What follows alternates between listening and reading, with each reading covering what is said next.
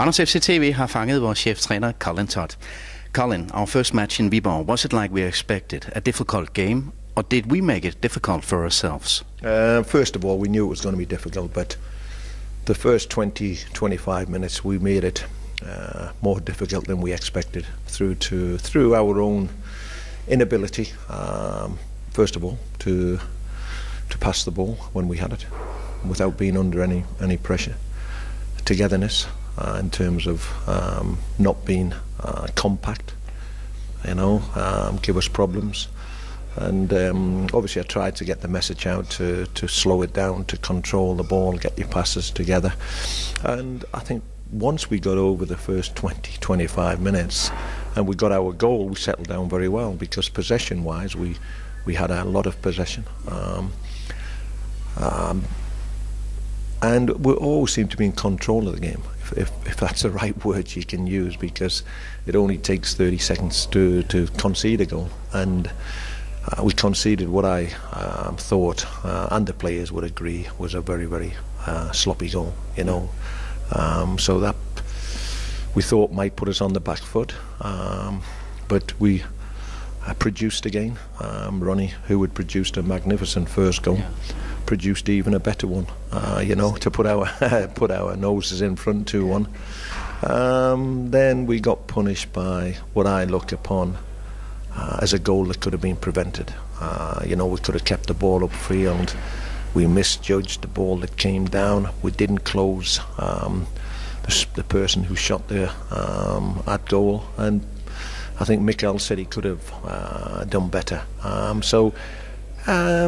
Instead of probably coming away with a win, which at that time of the game with 2 minutes to go we felt we could have had the 3 points, we only got the 1 point. But that's football. We have to learn from it. There was a lot of aspects in the game that I was pleased with.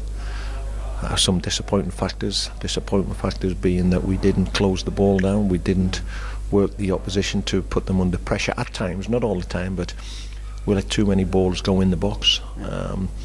But the positives was our ability to pass and move. And you've got to remember that the heat was very, very powerful.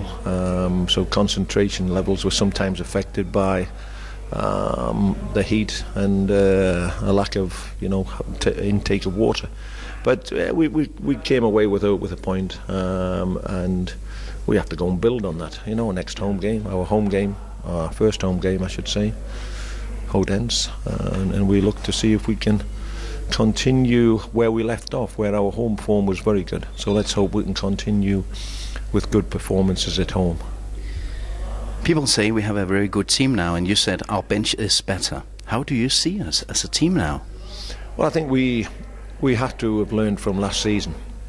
Last season was a tremendous performances for us, and as long as we are motivated, we have the hunger, we have the desire, because certainly we have the ability to hurt the opposition. We have brought new players in, so the bench is stronger. We're a stronger squad, I believe, all round, and I think there'll be a lot of teams out there who will probably fear us, give us a lot of respect, but we know that we have to be at it all the time. But you say you have more options now. Everybody being fit, I've got a better bench, and I've always said to you that the subs play a major part in a football club, in a team. And if I looked at my bench on Sunday, there was very good options, and I expect to have very good options this Sunday as well. Is it the same starting 11 in Viborg we see on Sunday?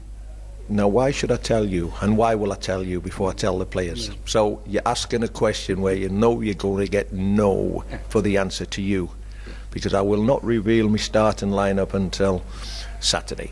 No. Thank you and good luck. Thank you.